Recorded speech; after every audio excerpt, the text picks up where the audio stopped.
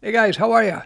So why is development coding perceived as something very hard to do by so many people out there in the world? There are a few reasons for it. Number one, the barrier to entry is pretty high for a lot of people. When you are coding, it's very abstract and very different from most other things that you do in life.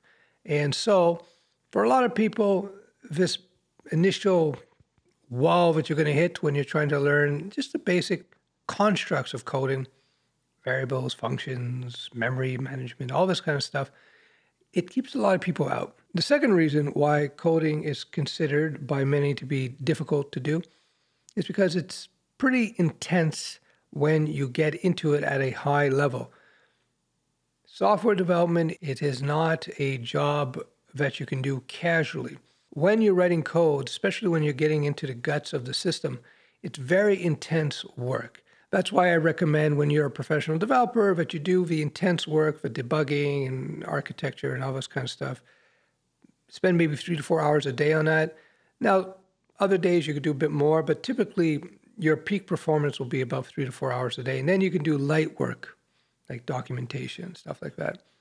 But it is intense work, especially relative to so many other professions out there that intellectually, they're really simple. What they have to contend with in terms of intellectual focus, it's nothing compared to what a developer has to do. Because when you're developing systems, especially complex web apps and so on, you have to contend with all kinds of disparate variables in the makeup of an app that you're building. What kind of network are we on? What kind of browsers people are using?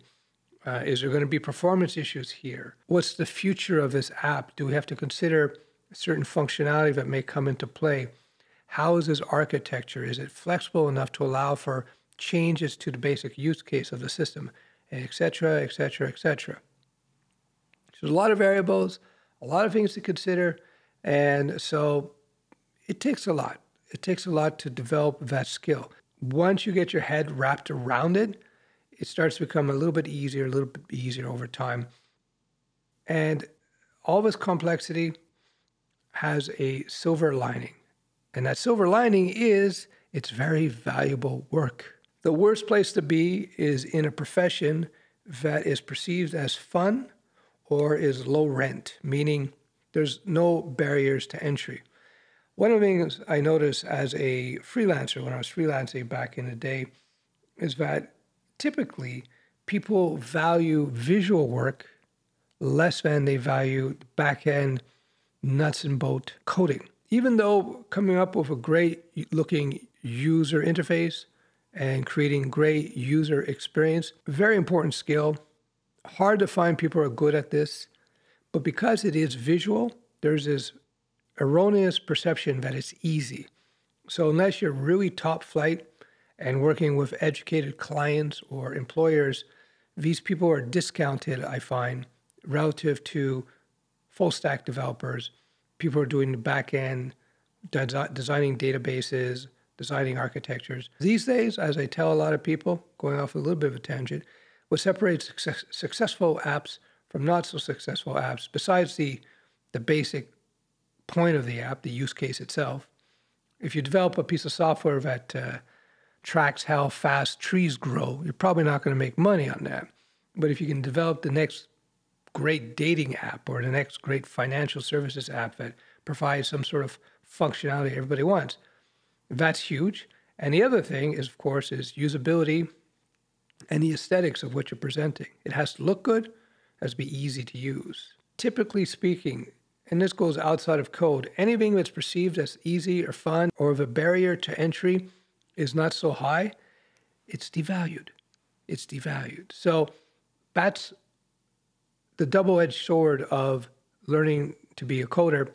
The double-edged sword is that, yes, there is a barrier to entry initially, which is, you can get over it, don't worry. But that initial barrier to entry keeps out a lot of people, creates a perception of value, and so that's why you got all these high salaries that are persistent in the development world relative to so many other professions, given the amount of time you could spend. Now, when I say given the amount of time you can spend, I'm talking about the amount of time it takes to get your foot in the door as a junior developer. The key to being a coder is you learn your fundamentals so that you can just get enough skill and understanding so you can start coding professionally. You really learn the game, you really learn the skill on the job building things. You don't want to make that mistake of getting caught in what people call tutorial hell. It's like being a perma academic who doesn't actually get out there in the real world and you don't do your thing. You have to get into the ring. I like to use the boxing analogy. I use the box. You have to get in the ring. You have to start building things. You start with simple things. You start building up from there. So many people hide in tutorials. So many people hide in academics because, let's face it, they don't want to go out there and make that leap and actually build real projects. It's such an important part of this whole thing. Anyway, those are the two reasons why I think coding is perceived as hard. A, that barrier to entry is pretty steep for a lot of people. Not for everybody, but I would say for most people. People on the spectrum tend to have an easier time getting into it because of the way their brains are. And number two is because it is intense work. It can be intense work. It's hard to slack off as a competent developer because you got to write code and your code works or it doesn't work, or the code is clean or it's not clean.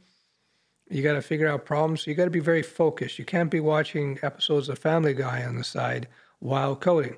Although there's so many other professions where you can be listening to podcasts, you can be, you can be doing two different things at the same time and you're fine.